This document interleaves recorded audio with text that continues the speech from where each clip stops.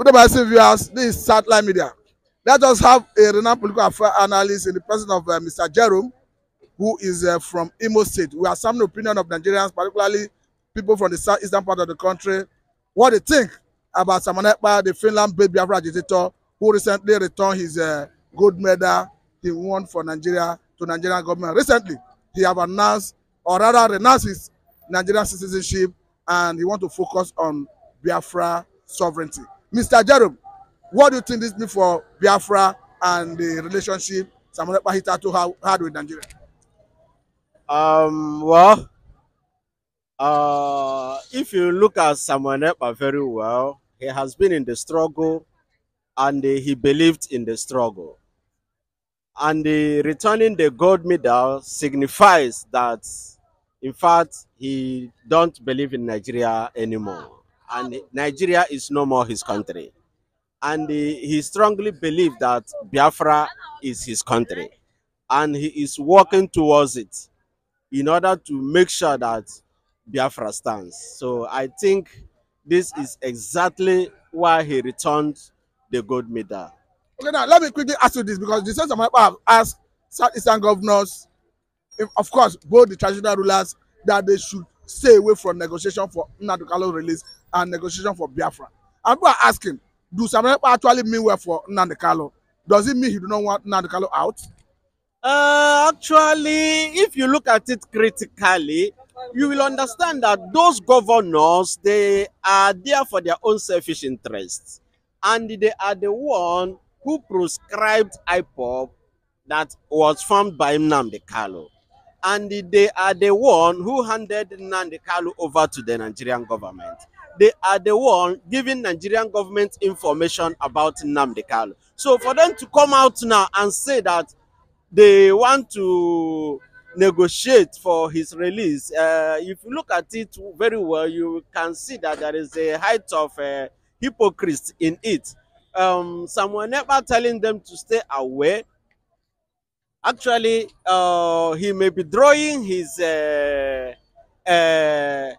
basis from what the Southeast governors has already done before.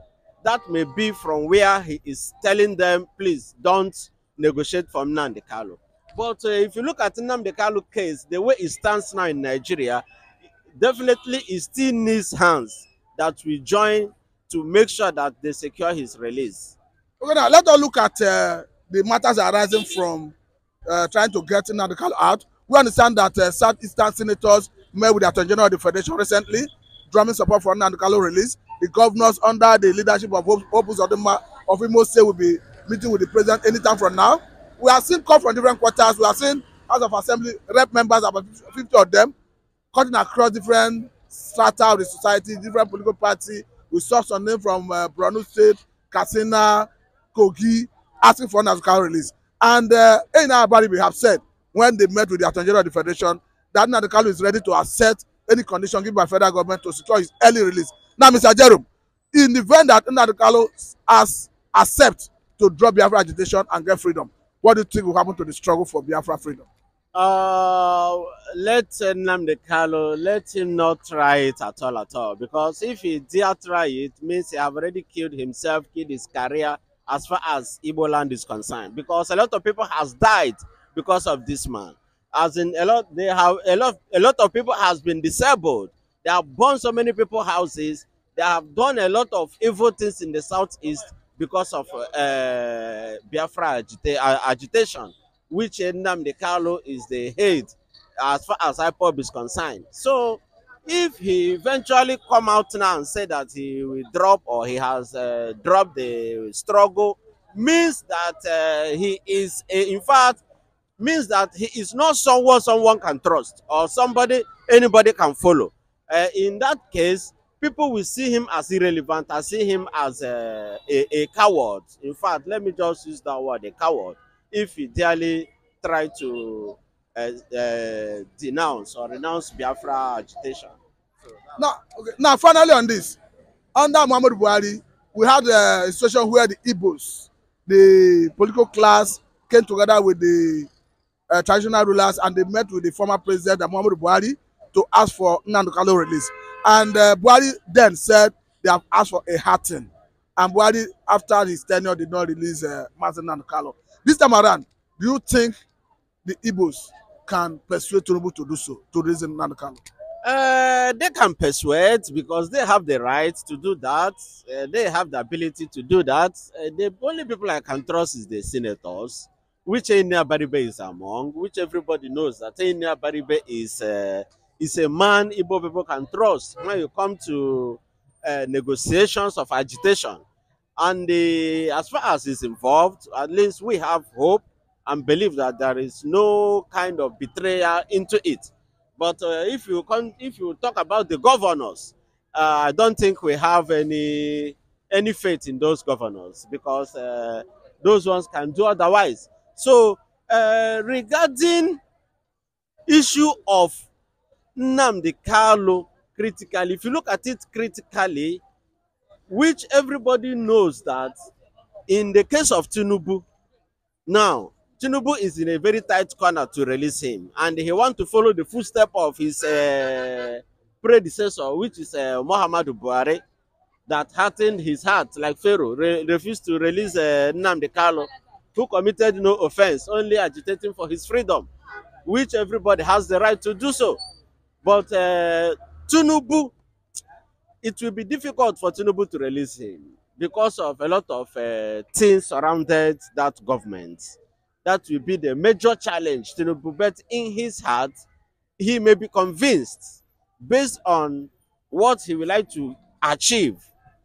But it will be so difficult. It will be much difficult, my brother. I think I must say a very big thank you for your time, Mr. Jerome. We hope to have you next time. But let us quickly have Mr. Okpara, the new Okokundem. Mr. Okpara, you are welcome. We are looking at what is coming from the Finland-based Biafra agitator and talking about Simon Ekpa, who recently announced that he renounced his Nigerian citizenship and he officially returned the athletic medal he won for Nigeria in sporting events. Now the question is, what does it mean for Biafra and Nigeria relationship? You can see, I am Mr. Paradeni Okokundem. In this Republic of Biafra, live a mass in Nnamdi Kanu and this IPOB government of Biafra. For the Yahweh, attend the and praise you for all your goodness to all mankind. Be glorified in Jesus' name. You see, Simon Ekpa, the God-given able Prime Minister to Biafrans who stand in the gap that kidnapping of Nnamdi Kanu have created. The gap kidnapping of Nnamdi Kanu have created. Simon Ekpa came to fill the gap and to continue to be doing what Nnamdi Kanu could have done if he's free in outside. So, and to him to return all the whole thing, link him with Nigeria, the medal. He don't want the medal in the name of Biafra. He want the medal in the name of Nigeria. So he returned it back to them. Like Francis Akanibiam did during the first Biafran Republic. He returned all the whole medals that British give to him back to Britain. Now, and then Simon Ekpa came out openly and denounced that he's no more citizen of Nigeria, but he is indigenous of Biafra. Now, and a citizen of Finland. Now, you cannot say Simon Ekpa have dual citizenship. But if I may ask you this, Mr. Okpara, now Biafra is not yet a sovereign state and is not recognized in the international community, in the Community of Nations. In Finland, don't you think a Simon Ekpa is bearing Nigerian passport? No, he has returned anything concerning Nigerian property. He has returned it to them. He don't have Nigerian passport anymore. He cannot travel with Nigerian passport. Nothing related with Nigerian passport. Unless you are talking of Biafran passport, which is preparing for the entire Biafra, not for him alone. Then if Biafra came to be and he want to be Biafra citizen and be Finland citizen, it's fine. If you have dual citizenship. And now, when looking at it, I don't think that Nigeria have more rights or any right over Simon Ekpa anymore. You understand? Simon Ekpa is not agitating for Nigeria. He's not agitating to destroy Nigeria. He's not calling war against Nigeria. But he's talking for the freedom of Biafrans. But finally on this, let me ask you this question, Mr. Okpara. Because some people have asked the governors in the southeastern part of the country, senators, traditional rulers to stay away from negotiation with federal government for Nnamdi Kanu's release and to stay away from negotiating for Biafra. Does it mean the Simon Ekpa do not want Nnamdi Kanu released? Not so. These people that are negotiating for Nnamdi Kanu and Biafra, they are not Biafrans. They are Biafran by mouth, but by spirit, by character and action, they are not Biafra. They are Fulani people of Nigeria.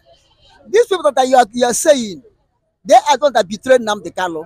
Are you saying somebody like Soludo, somebody like Hope Uzodinma, somebody like Umba, all of them, they are not Biafra, they are not Biafran or what? They are not Biafrans. They are Nigerian governors in Biafra. They are Nigerian governors in Biafra.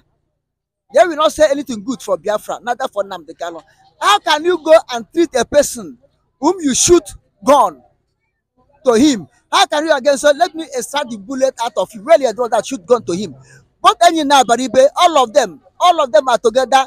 One, they are corrupt. They are those that sold Nnamdi Kanu out. Remember, Ifan Yuba, I'm still quoting. The time Ifan Yuba, Senator Ifan Yuba, they attempt his life to kill him. Ifan Yuba make a video that go viral in the net that the assassinate attempt on him to call unknown gunmen at the hand of his fellow politicians. They are trying to kill him to silence the secret between him and the people who masterminded the problem of Nnamdi Kanu. He mentioned Senator Abaribe fully.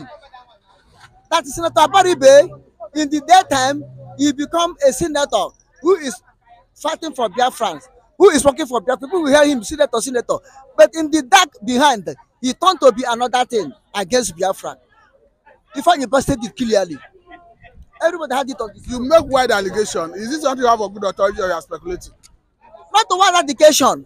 I say it's the net that time. Unless YouTube will stop it out. Unless YouTube will stop it. If YouTube does not, if you search, you see it. If find you over video that went viral, and he say any attempt on his life again, he will expose everybody. People were shouting. They took Ifan Yuba jet to go and bring Nnamdi Kanu. To go and bring. Is he only one that committed in the condition of Nnamdi Kanu? And Hanes and Igbo politician, you know what Uzodinma is? You know what Uzodinma have boasted that we get Nnamdi Kanu, he will get Simon Ekpa to come and answer what is causing. Even the Senator Ifan Yuba recently, I think. But all these are wide allegations that you may not be able to substantiate. You're not following up. Not wide allegation. You're not following up. If you're probably you understand. You are a journalist. Go and do investigation and know what I'm saying. Even when one guy from Nnewi called Oji Okechukwu, a drug dealer, who implicated Ifan Yuba, that Ifan Yuba know that he's selling drug. Ifan Yuba permit him to be selling drug. When someone posted on his Twitter that Ifan Yuba should stop that, Ifan Yuba put it back. Someone very soon he will fetch someone out to bring it down to Nigeria. But I think I have to let you go because of our time. I must say, baby, thank you for your time. This is Satellite Media. Thank you very much for your time. We hope to have you next time.